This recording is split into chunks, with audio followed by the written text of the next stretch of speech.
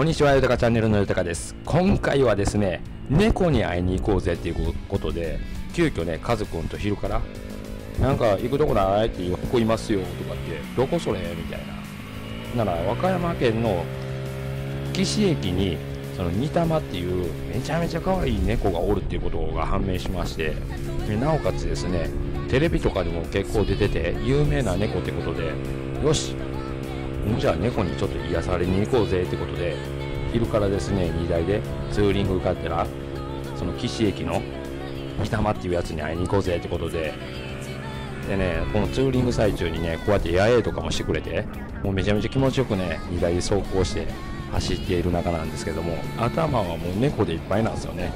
めっちゃ可愛い猫おるんちゃうんとか思って、なんかね、想像では猫とこう一緒に写真撮れたりするんちゃうかなと思って、めちゃめちゃこう楽しみに向かってます。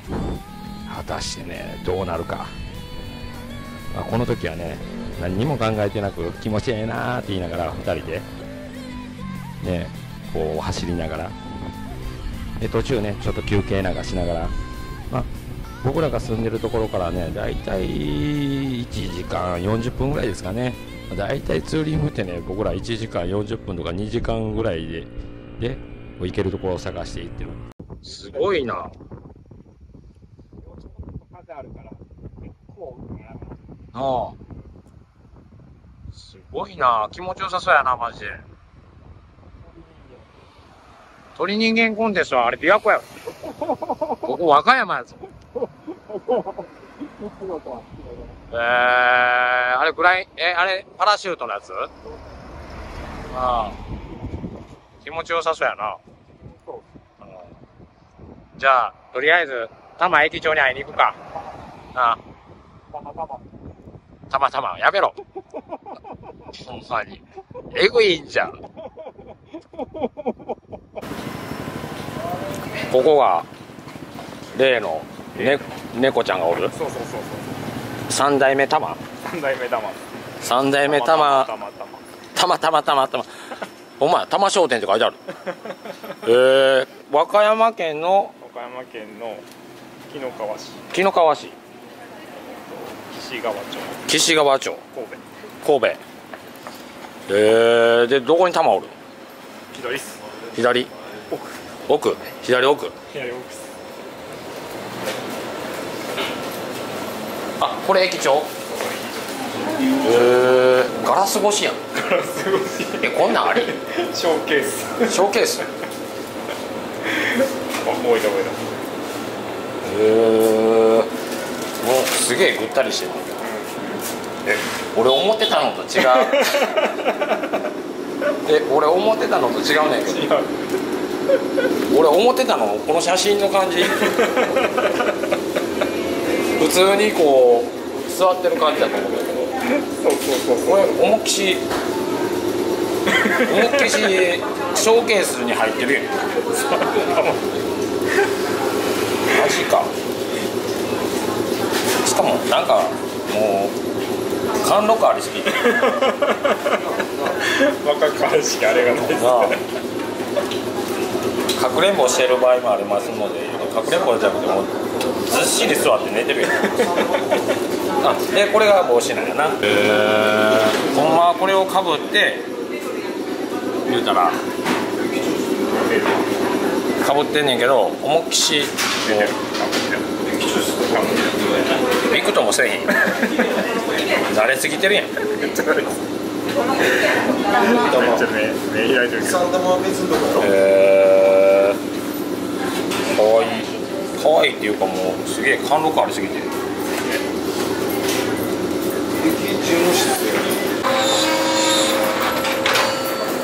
もしかして電車の中に違う？そんなことあんの？俺それやったら怒るで。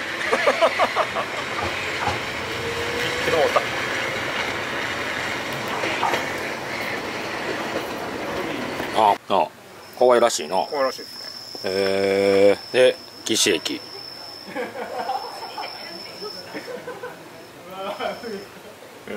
すごいな。これ欲しいな。なあ。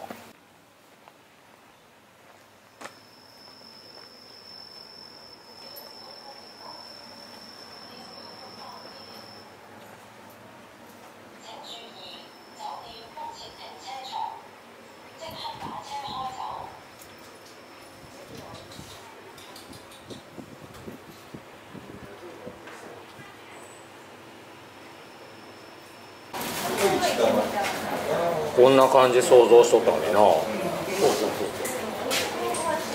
こんな感じでなんか触れるもんやと思ってきたけど。多摩2世駅長。駅長こっち向いて。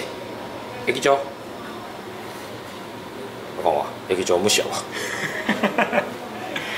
もこちゃんもこもこっすね。もこもこやな。メンテされてるんですね。メンテ。バイクみたいに言うな。いいじゃないですか。大きいっすね。大きい大もうちょきい。っとスリムかな。もっとなんかちっちゃいかなと思ったけど。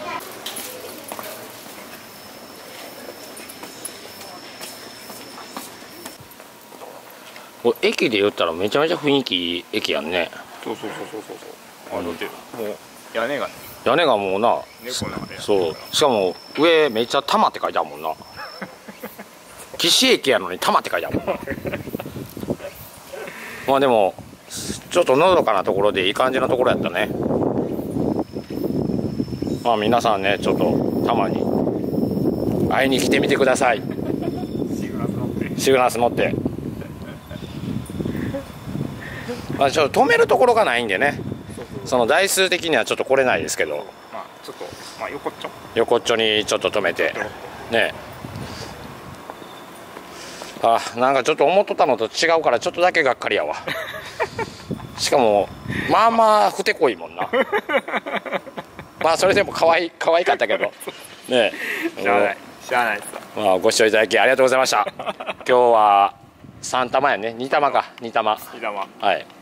和歌山のそう紀の川市。紀の川市の多摩駅長に会いに来たっていう。よかった。くそ。また来ましょう。もうけえへん。もうまた江戸まあまあそうまあでもまあまあ可愛らしくてツーリングにはちょうどよかったもんね。ちょうどいい距離やし、なおかつな、まあまあ風景とな、あれは最高やもんね。ねえ、それではちょっと玉と一緒にね、ほんなら終わろうか。どっちの玉？いやまあ看板の方の玉。看板の方の玉でいいよ。だって向こう向いてないやろ。なあ、看板の方の玉とね。ご視聴いただきありがとうございました。それでは皆さんご一緒に、スクーターなめんなよ。またね、バイバイ。これ想像しとってんけどな。暗いな。暗い。いや、和歌山市内一望やなこれ。多摩より癒されてるやん。あ、向こう海南なんや。で、おお、見えてる。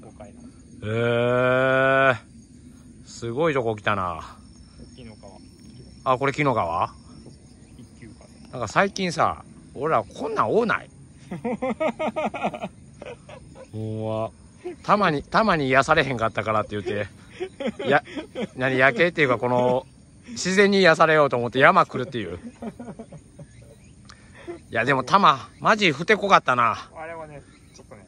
もう人慣れっていうか疲れとるよな、もういやー、ここなんやったら最初が峰かなんかっていうとこ、すごいとこ来たな。いやー、残念やったな。もっとなんか可愛らしくて、なんかガラス越しって思わんかったもんな。